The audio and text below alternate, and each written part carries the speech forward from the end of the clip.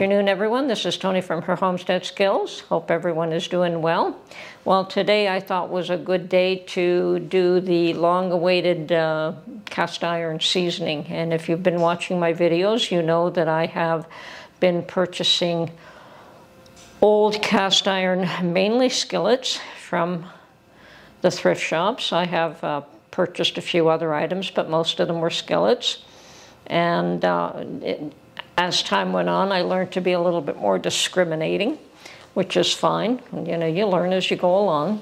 And so yeah, today being a cold, wet, rainy day, I thought it was a good time to preheat the oven, and I heard it just a few minutes ago. It's up to temperature now, so I'm just about ready to put the skillets in the oven. And yes, it's too wet to go out to my garden. I was out there,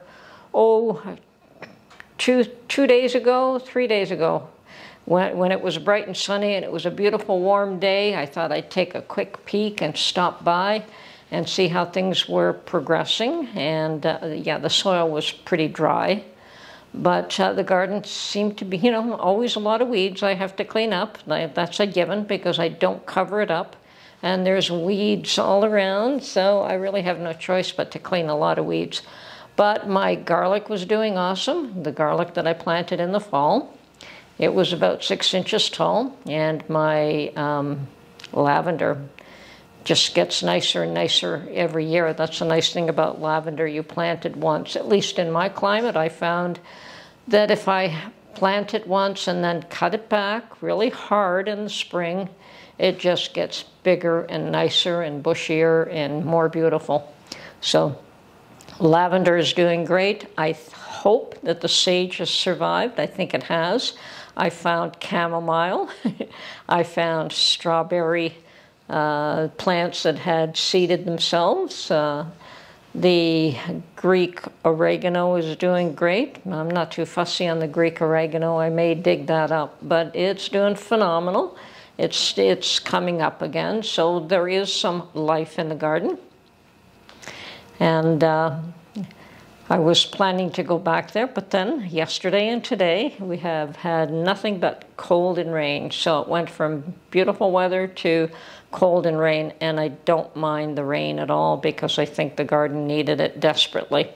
We didn't have a lot of snow this year, so the ground was very dry, and the rain should make it a little bit easier to turn the soil and clean the weeds out. So that's going to be a priority in the next little while. But meanwhile, today I thought I would do my cast iron. So let's get to it. As I said, the oven has warmed up, and I'm going to season them in the oven. I have chosen 3 skillets. I have probably about 7 or 8 I could do, but today I've chosen 3. I don't want to overwhelm the oven, and I don't want to do 2 layers because you don't want things to drip from one to the other. Anyway, I'll get to the kitchen and I'll show you what I've done. Okay, first I wanted to point out some of the things that I have done here, and I have chosen 3 skillets. These are all Canadian brands, Canadian made. One of them is the number 9 dot skillet, and one thing that I did notice is that it had the exact or very close similar handle to the McClary's. Very, very similar. Let's see if we can get the camera closer. Okay, so the handle on the McClary's has got this ridge and this lip coming up and slightly indented here. Now the number 9 has got the exact same pattern with the erased. This line does not come out as far as it does on the McClary's. See, it's a little bit longer on this one.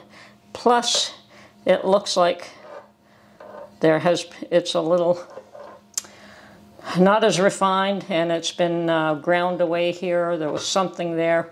I don't know what the difference was, but I do know that McClary's was the original manufacturer, and this one looks like it was probably using the same mold, except that we have heat ring on this one, and we don't on the McClary Spider. These are both number 9 pans, and they're both in beautiful shape. I would say the 9 dot is in the best shape of them all, of all my pans. And the third one that I've chosen was also another Canadian brand, which is GSW. Now, GSW is also, is a Canadian firm that was, and as you can see, the handle once again is similar, but not the same. It's more of an indented in there, so there has been modifications. But GSW is a conglomeration of 5 companies that McClary's was bought by GSW. I don't know who made this one for sure. And there were, another 4 other companies that merged to create General, I think it's General Steel Wares, GSW. And this is a number 8, and these 2 are both number 9. Now, if you have watched when I was stripping these, I stripped them in a lye bath. And probably the wrong time of year, but I managed to strip them pretty good. And I washed them, I scrubbed them out a bit. And the one thing that I did, because I wasn't planning on seasoning them right away, was just to give them all a light coating of grease so that they didn't rust. So none of them are rusted. As you can see, they're all in pretty good shape. Okay, so normally when you're going to season your pans, what you would do is give them a very light coating of grease and wipe it all off. You want nothing residual staying there. You just want it just an extremely thin layer of grease. And then, because that's already done, because I've already done that in order to prevent it from rusting, I'm not going to put another layer on right now. My oven is up to temperature, so I'm going to put these in the oven upside down so that nothing puddles. If there's, an excess amount of grease here, it doesn't puddle in one spot and bake on. So I think I can get 3. I don't know if I would want to attempt to put any more in here than 3. So in they go. I hope I can get 3. Not so sure about that. Nope, it looks like I'm only doing 2 pans at a time, which is okay, it's fine. It's just going to take me a lot longer to season all of these. But, so I'm leaving the number 8 GSW out at this point, and I'm doing the 2 number 9s, the McClary's and the 9 dot. And so what we're going to do is we're going to put these, I've got the temperature up to 500 degrees, and I'm going to put these in the oven for an hour. And when the hour is up, we're going to pull them out, and we're going to put another very thin layer of grease, and wipe it all dry as much as possible, and then put it in the oven again for another hour. And you want to do that 3 times at a minimum, and perhaps, 3 would be good to start off with, and you should get a very good seasoning at that point. I'm disappointed that I can only get 2 in the oven. And yes, I can put 2 more on a separate rack, but I only want to do 1 rack at a time. Okay, we'll see what happens when I pull them out. Okay, my timer has gone off, and I am about to pull out my 2 cast iron skillets from the oven, and I'm putting on a pair of very protective gloves because these things are smoking hot. They've been in a 500 degree oven, and I really don't want 3rd degree burns. So here's the first one. It's the McClary's, and beautiful. Really love the way this looks. Okay, second one. Unfortunately, I was only able to do 2 of them. The second one is the 9 dot, the dot skillet, and that is also absolutely gorgeous inside. So they're still very hot, but my intent right now is to use some more, coat them with a little bit more grease, wipe it out really good. Now, you can use all kinds of specialty oils. I just happen to just use Crisco. And I'm just going to give this, just got to watch I don't burn myself, because this is still pretty hot. So, fairly generous, and I'm pleased that my paper towel isn't black. Just goes to show you that we did a good job cleaning these. Okay. So right now I'm just going to give it a good layer of this, and we'll give it a few minutes to soak in, and then we will wipe out the excess. And I'm showing you this because I wasn't able to on the first batch, the first go around. And we also want to do the backs. So let me just put on my safety gloves, turn this item around on my stove, and do the back side as well. You do want to coat the whole thing.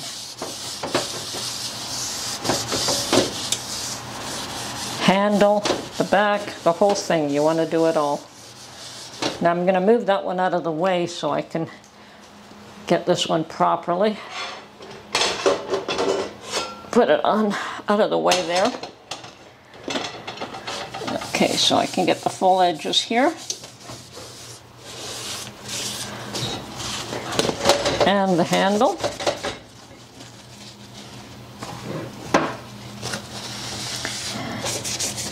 And yes, you'll have purists who tell you that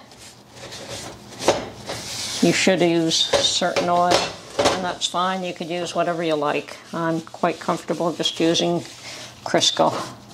Okay, so I've got the whole thing coated right now, and I'm just going to let that soak in for a while and do the other one. And when they're both done, then we'll give them a good wipe. So switch places.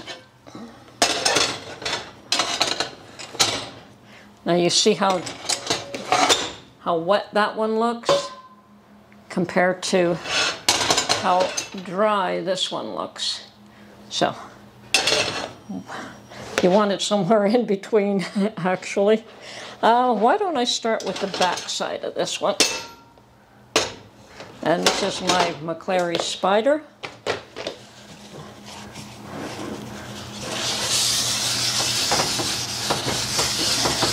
It's a McClary's Drip Top Spider. Very beautiful skillet. One of my prized possessions.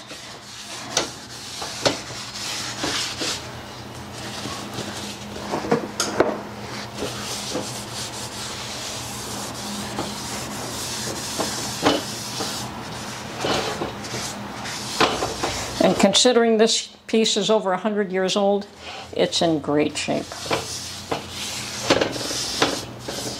Okay, handles done. Ouch. Got close there.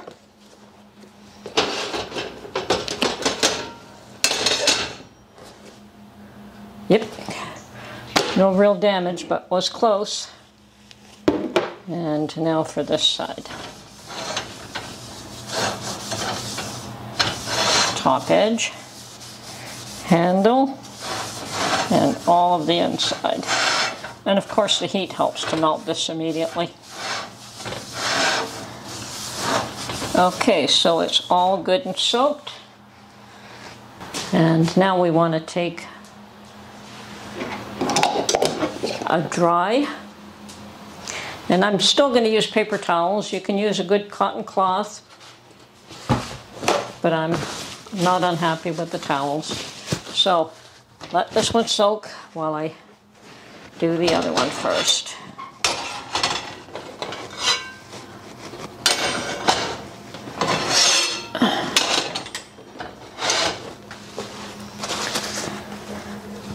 Okay, and at this point you want to wipe out everything that you can. You just want to be left with a very, very, very thin coating.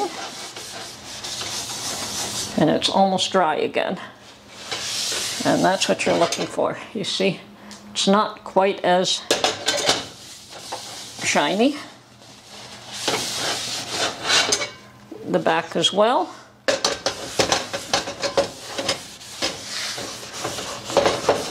The handles.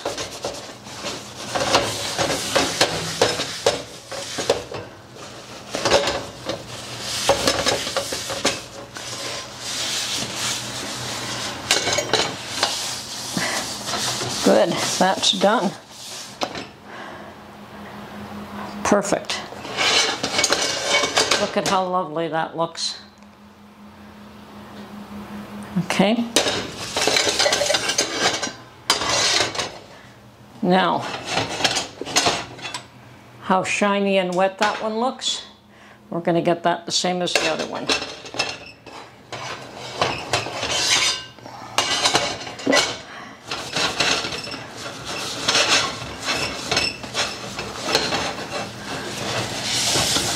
Okay, soak up all the excess.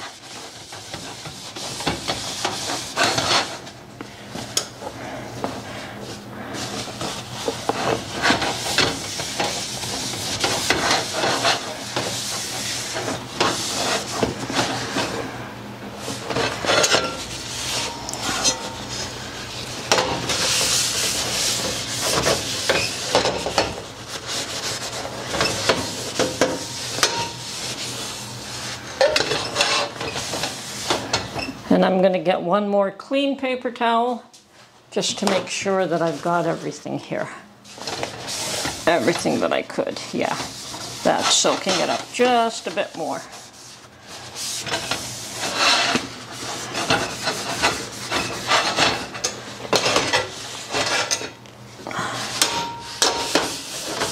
Okay, there we have it. Let's get these burners wiped down too. Okay.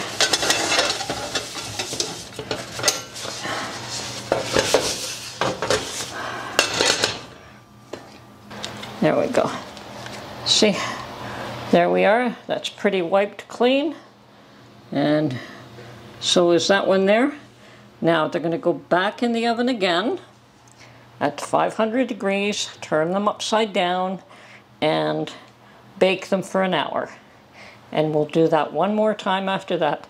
You want to do it minimum twice, and 3 would be better. Anyway, that's how you season your skillets. And these are going to be ready for use even after the second time. Okay, this is Tony from her Homestead Skills. I hope you enjoyed this little lesson on how I season my skillets. And boy, have I got a bunch of them to do. I think I've got another 6 or 7 at least to do, so I've got my work cut out for me.